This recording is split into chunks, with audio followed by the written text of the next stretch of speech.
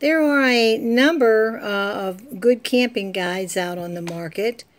The one that I have always chosen to use is the Good Sam one because it's about $29 a year, and which is way less expensive than the other ones, and has just about all the same information in it. They not only include Good Sam campgrounds in there, but they also include like national park campgrounds, city park campgrounds, and so forth. So it's a good resource for looking at prices, looking at locations, and more importantly, gaining contact information such as telephone numbers, website addresses, and so forth. When I am planning a trip, I will go through and figure out where more or less we want to stay, and then I'll look in the book and try to figure out which parks are along the way, and I'll call them. And I'll just say, we're thinking of coming your way this summer. We live in Florida, and I'm trying to get some pricing information. The pricing information I want is not your prices as they are now, but what they are or will be this summer or whenever I'm going to go.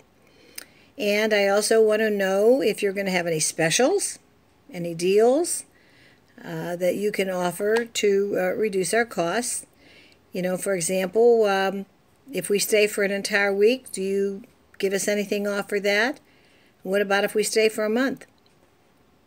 I do that because many parks will give you a deal, and also if they know you're looking around, they'll be more likely to give you one. So it's important for them to know that you are comparing and that you are looking and that you have in hand the basic information you need to make a decision, and that you are willing to make a decision right now if they'll offer you something. That's called negotiation, and is much easier to do with this camping guide. You'll more than get your money back for it if you use it.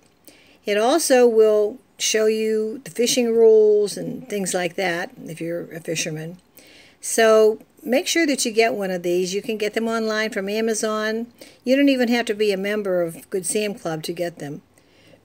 And they also, Good Sam Club offers many other things that you don't have to be a member for. For example, roadside assistance. They probably have the best roadside assistance program in the country. Their prices went up significantly a year or so ago when Marcus Lemonis got involved with them. But they're still not bad, and they offer good service. I've used them a couple of times, and I've been very happy with them. And they have other things. They have insurance and just all sorts of things.